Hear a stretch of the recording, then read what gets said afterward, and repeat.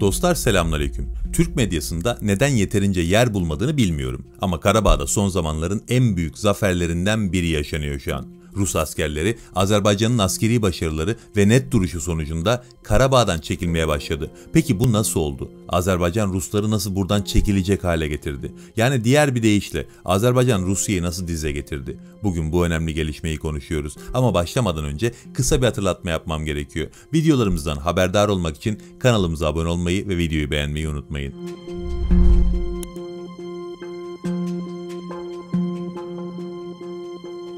Azerbaycan Karabağ'da yeni bir diplomatik zafer kazandı. Ermenistan 1. Karabağ Savaşı'nda işgal ettiği 4 köyün Azerbaycan'a iadesini kabul etti. Bu karar Sınır Belirleme Komisyonlarının 8. toplantısında alındı. Azerbaycan'ın Kazakeli'nin sınırı Sovyetler Birliği'nin çöküşü sırasında mevcut olan sınıra uygun olarak belirlendi. İşte bu da 4 köyün Azerbaycan'a iadesinin kabulü anlamına geldi. Bu haber son günlerde duyduğumuz belki de tek güzel haber oldu. Ama Karabağ'da son zamanlarda Azerbaycan'ın yaşadığı en büyük zafer bence bu değildi.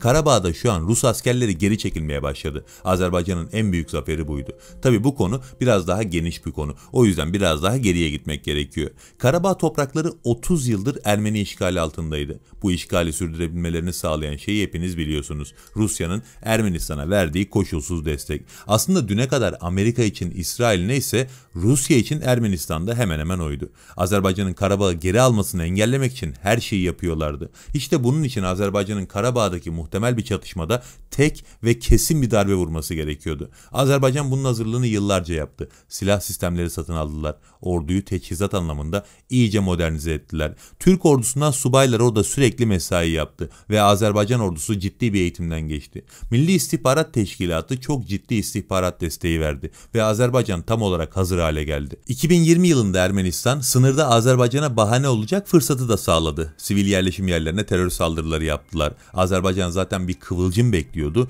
onu bulmuş oldu ve 44 günlük Karabağ harekatını başlattılar.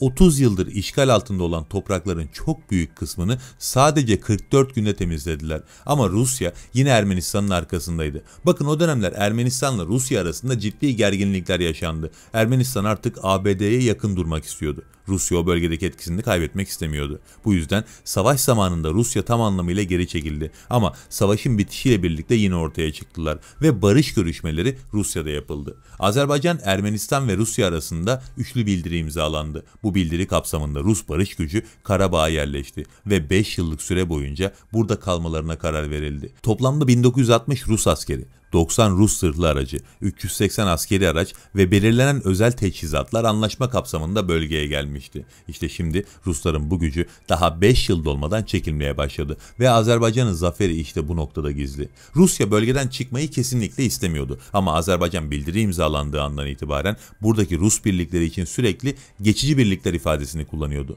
Diplomaside ifadeler çok önemlidir. Israrla kullanılan geçici birlikler ifadesi bu birliklerin Karabağ'dan zamanında çıkmasının istendiğini gösteriyordu. Aslında Rusya bu bölgede kalıcı uluslararası görev statüsü istedi ama Azerbaycan bunu Rusya'ya vermedi. Aynı süreçte Ermenistan, Rus askerlerinin bölgede kalıcı olması için her şeyi yapacağını açıklıyordu. Peki neden? Yani bölgede bir geçiş süreci yaşanacak ve Rusların işi sadece bu sürece yardım etmekse neden Ermeniler Rusların orada kalıcı olmasını istiyorlar? Bu sorunun cevabı geçtiğimiz 4 yılda Rusların bu bölgede barış gücü askerleri olarak ne yaptıklarında gizli. Bölgedeki Rus barış gücü her zaman tartışma konusuydu. En önemli işleri Ermeni silahlı gruplarını bölgeden çıkarmaktı ama yapmadılar. Onların olduğu dönemde Karabağ'daki Ermeni ayrılıkçı gruplar çok rahat hareket etti. Hatta çoğu zaman onların bölgeye silah taşımasına ve yeni teröristleri bölgeye getirmelerine Rus barış gücü yardımcı oldu. Aynı şekilde bu Rus barış gücünün Karabağ'a girişi Karabağ'daki ayrılıkçı Ermenilere de umut oldu. Şu ana kadar Azerbaycan'ın ne kadar büyük bir diplomatik ve askeri zafer kazandığını anlamak için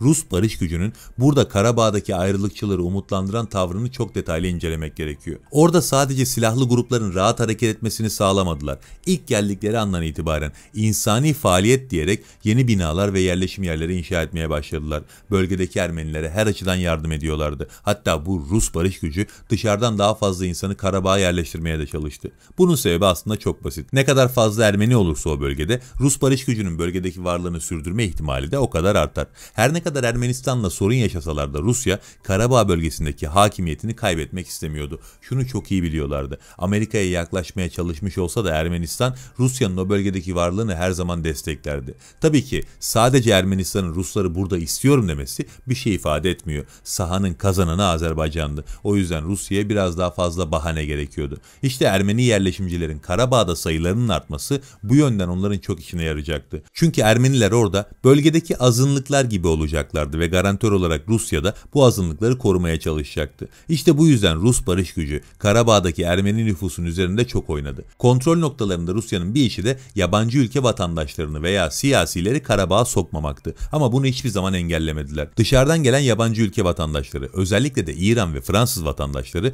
Rusya'nın kontrol noktalarından Karabağ'a girip Karabağ'daki Ermeni nüfusa yönelik çalışmalar yaptılar. 2022'nin yaz aylarında Avrupa Birliği'nin arabuluculuğuyla Azerbaycan ve Ermenistan masaya oturmuştu ve burada Karabağ Ermenilerinin Azerbaycan'a entegrasyon sürecinin başlatılması kararlaştırıldı. Rusya bu sürecin dışında kalmak istemedi ve hemen Rusya'da yaşayan Ermeni oligarkları bölgeye getirdi. Bu oligarklar ayrılıkçı Ermenilere liderlik etmeye başladılar. Bu sayede Azerbaycan'la Karabağ Ermenilerinin bu entegrasyon süreci için yaptığı görüşmelere Rus yetkililer de katılmaya başladı. Ve normalde en fazla gözlemci olarak filan katılması gereken Rus barış gücü bu toplantılarda resmen Karabağ Ermenilerinin Azerbaycan'ın entegrasyon şartlarını kabul etmesini engellemeye çalıştı. Aynı dönemde Rusya diplomatik anlamda Azerbaycan'a baskılarını da yoğunlaştırdı. Karabağ Ermenileri meselesinin çözümünü geleceğe bırakalım diyorlardı. Ama tabii ki Azerbaycan bunu kabul etmedi. Sonra Ermenistan Başbakanı Karabağ'ı Azerbaycan toprağı olarak tanıdı. Bu hareketten sonra Rus barış gücünün varlığı iki tarafta da sorgulanmaya başladı. Yani artık Rusya'nın elinde bir tek Karabağ Ermenileri kalmıştı. Karabağ Ermenilerinde de şöyle bir durum vardı. Onlar gerçekten Rusya'ya güveniyorlardı. Hani Rusya sayesinde Karabağ topraklarının Azerbaycan'a verilmeyeceğini filan hayal ediyorlardı muhtemelen. Dediğim gibi Rusya'nın elinde de bir tek Karabağ Ermenileri kaldığı için bölgedeki silahlı güçleri diri tutmak için her şeyi yaptılar. Rusya'yı arkasına alan bu silahlı güçler de Azerbaycan'ın bölgedeki birliklerine sorunlar çıkarmaya başladılar. Böyle olunca 19 Eylül 2023'te Azerbaycan ordusu Rus barış birliklerinin koruduğu bölgedeki Ermeni silahlı unsurlara karşı bir antiterör operasyonu düzenledi. Operasyon 24 saat bile sürmedi ve yasa dışı Ermeni gruplar Azerbaycan'a teslim olup silahlarını bıraktılar. Azerbaycan'ın kararlılığı Rusya'ya da geri adım attırdı ve operasyona kesinlikle karışmadılar. Bu operasyondan sonra Karabağ Ermenilerinin de umudu tamamen tükendi ve kendi istekleriyle bölgeyi sorunsuz bir şekilde terk ettiler. İşte onların gidişiyle birlikte Rus barış gücünün burada kalması için bir sebep de kalmadı ve daha 5 yıl bile dolmadan bölgedeki farklı yerlerdeki kontrol noktalarını yavaş yavaş kapatıp Hocalı Havalimanı yanındaki üsse çekildi.